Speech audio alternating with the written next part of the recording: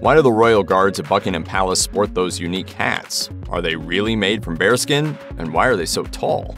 Millions of people across the world who were hooked on the Queen's elaborate funeral plans were once again fascinated by the famous Royal Guard's wardrobe choices.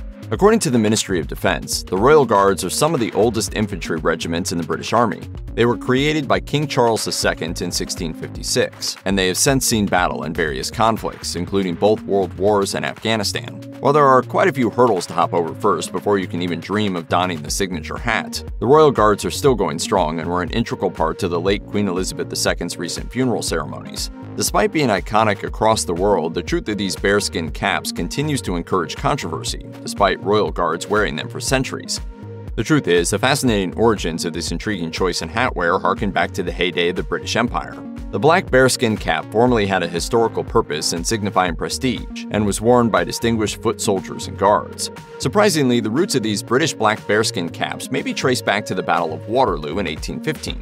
This battle is often remembered as the bloody climactic battle of the Napoleonic Wars, in which Britain emerged victorious and Napoleon was eventually exiled. Even if they weren't a fan of his politics, the British certainly admired Napoleon's flair for fashion.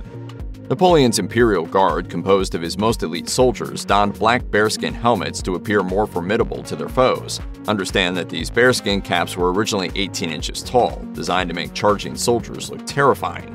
The British later replicated this aesthetic for their own royal guards as a way of demonstrating their prestige and pride in their triumph, and the tradition stuck.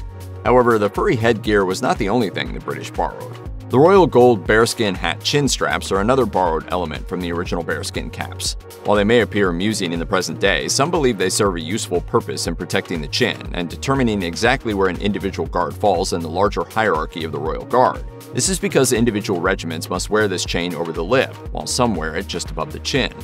So where does Britain get the bearskin from? After all, black bears haven't called England home for quite some time. The solution is predictably controversial. The black fur required for these bearskin caps is imported from Canada, according to British Heritage. These black bearskin helmets aren't cheap, with one culled bear used to make one hat.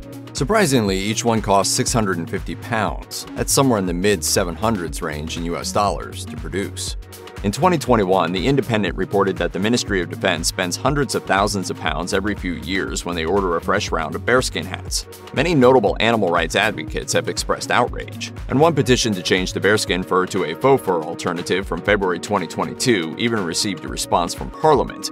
The petition claimed, "There is no excuse for the Ministry of Defense to continue to effectively fund the slaughter of bears for ceremonial headgear, since an indistinguishable alternative has been produced, which is waterproof and mimics real bear fur in appearance and performance." For over 2 decades now, PETA has been urging the MOD to swap to a faux alternative. According to National Interest, the British Army protests that the faux fur alternatives just aren't the same because the synthetic oils and materials used to make them become too waterlogged and lose their signature shape when it rains.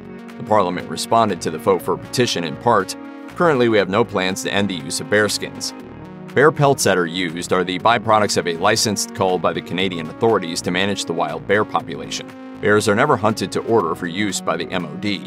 Given how famously bad British weather is and how deeply entrenched the British monarchy is in traditions, it could be a long time before these black bearskin hats become vegan.